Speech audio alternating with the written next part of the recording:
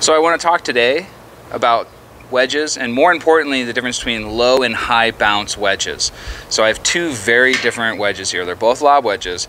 This is a Titleist Vokey SM9 58 degree 12 degree bounce D grind, and here we have a Cleveland 588 3 degree bounce 60 degree wedge. So they're both lob wedges.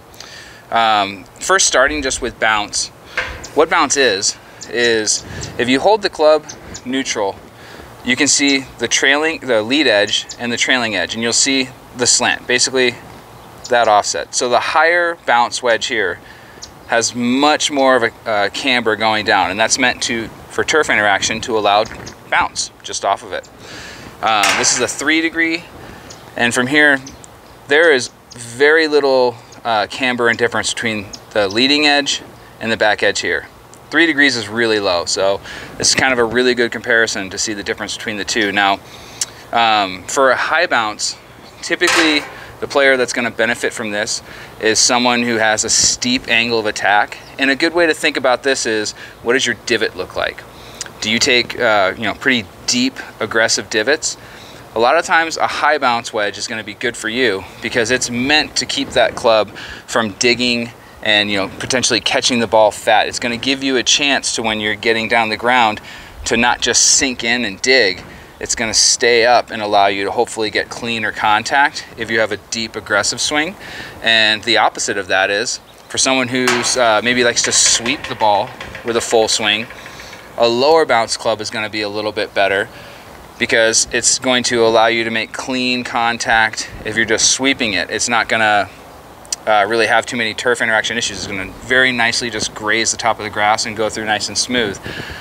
The big thing is that's kind of talking about full swings, and probably one of the most important things to really think about with wedges is a lot of our wedges we're not actually hitting with a full swing, and to me that's where bounce matters a lot. It's around the greens, and that's why specifically I have lob wedges here, because as you'll see in the next parts of the video, depending on the turf and the hardness of the turf, how tight the lie is, bounce really makes a big difference when you're chipping around a green. So that's where I'm going to show you in this next video the biggest things to consider. Right off the top of the bat, really what you want to also think about, aside from full swings, and lob wedges a lot of times we're probably not hitting full swings, is what is your course conditions like?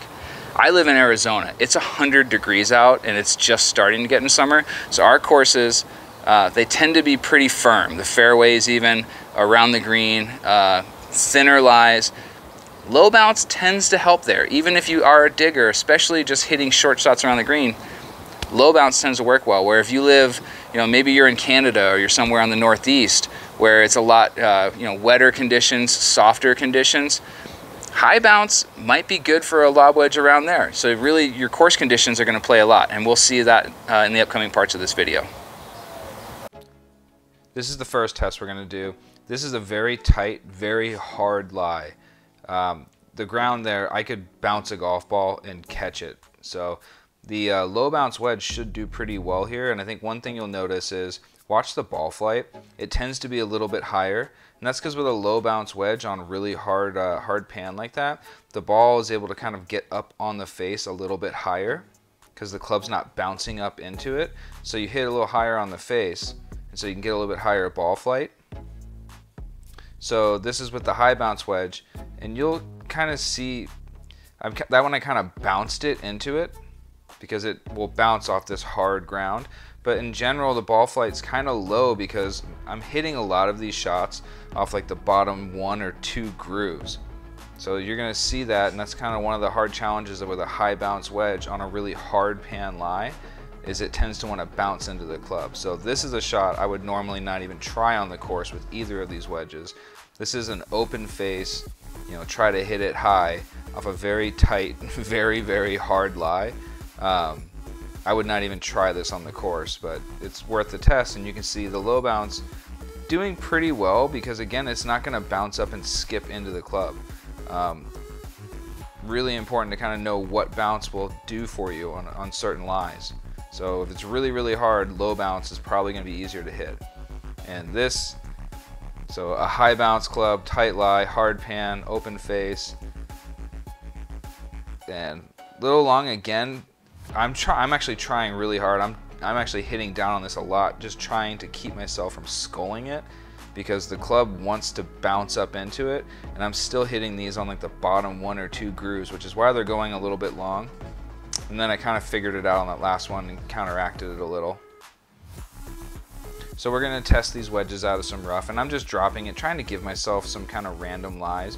One of the things I want you to notice though with this low bounce wedge is the height. It's pretty high. It is a 60-degree wedge, while the high bounce one is 58. One of the things you'll just kind of notice though, with a higher bounce wedge, it'll actually tend to cause you to hit it a little lower on the face, which is a lower trajectory with some spin. So it is something to note, even out of the rough. I can actually feel it. I hit the ball a little bit.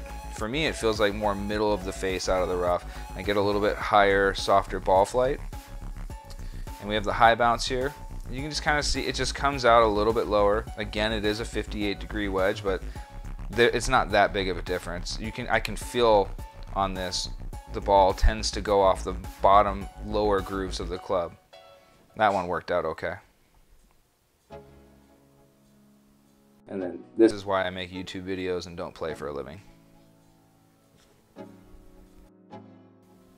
So in the sand, a general rule is bounce is the person's friend. It just helps you kind of get through the sand more. Conditions matter though. So if you look at this sand, it is not what I would describe as fluffy. It's actually kind of thick and heavy, and a lot of times there's not a lot of sand in some of the bunkers out here. So low bounce is actually sometimes not a bad option. This is my gamer wedge, so I'm quite used to it, and I'm comfortable hitting it out of bunkers. So this high bounce wedge, this would be really helpful, especially with really fluffy sand traps, like in Northern California, places like that. For me, I just bounced one into it because I tend to hit really close to the ball because I'm used to that, and it just rocketed into it. But for really fluffy sand traps, a high bounce wedge is definitely going to be your friend. So we've seen there's a difference in playability between a low and a high bounce wedge, especially depending on the conditions. They do perform differently.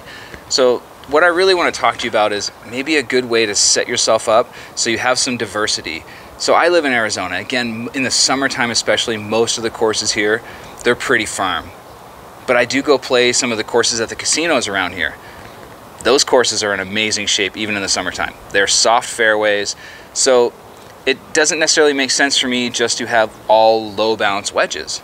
And I think that's a really important thing to think about, is most players have, typically 4 wedges in their bag, whether it's a pitching wedge, gap wedge, sand wedge, lob wedge. That gives you the chance to be able to add some different types of clubs in there, so you have a little bit of versatility. So you can copy what a lot of the best players in the world do that play for a living on the PGA Tour. You will notice that often their sand wedge has higher bounce, and most commonly they have a low bounce lob wedge. And again, that's probably just for those, they're using it around the greens a lot, and they like to be able to make sure they can get ball first and get under it. But they give themselves that versatility. So if they are at a course where it's really soft, they might just take their sand wedge, and even if they have to open the face a little bit, they have the bounce there to help them get through it. Or if it's really soft bunkers, they have a club that has high bounce. But then they also have a club that has low bounce, so they're giving themselves the versatility to play a lot of different shots. And I think that that's something you should really consider. Figure out, what you want to use that wedge predominantly for, and then don't think that all your wedges need to match in terms of their bounce. In reality, it's probably better that you have them set up a little bit different in terms of bounce, so you have more versatility. I hope that helps you, and please like and subscribe.